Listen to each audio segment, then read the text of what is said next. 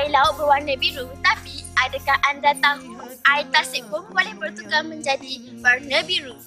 Mengapa air Tasik bertukar menjadi warna biru?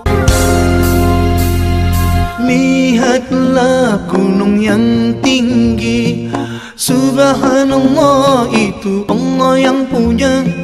Lihatlah pantai yang indah, Subhanallah itu Allah yang punya. Tiada. Subhanallah, cantik sungguh pemandangan Tasik Biru atau lebih dikenali sebagai Tasik Pepsi Blue dalam kalangan penduduk di sini. Menurut penduduk tempatan, kecantikan dan kebiruan warna air Tasik ini terhasil daripada kerja-kerja perlombongan emas pada suatu masa dahulu. Airnya adalah sangat berasid dan tidak sesuai untuk dijadikan kawasan berkelah atau mandi manda.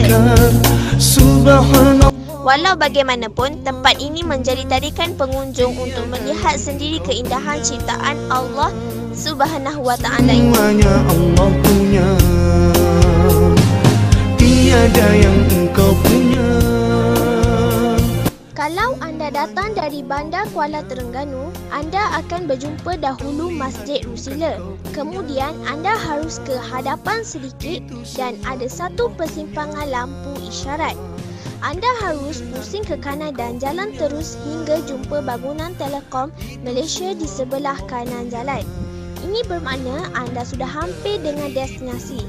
Jalan terus hingga anda jumpa beberapa kawasan perumahan.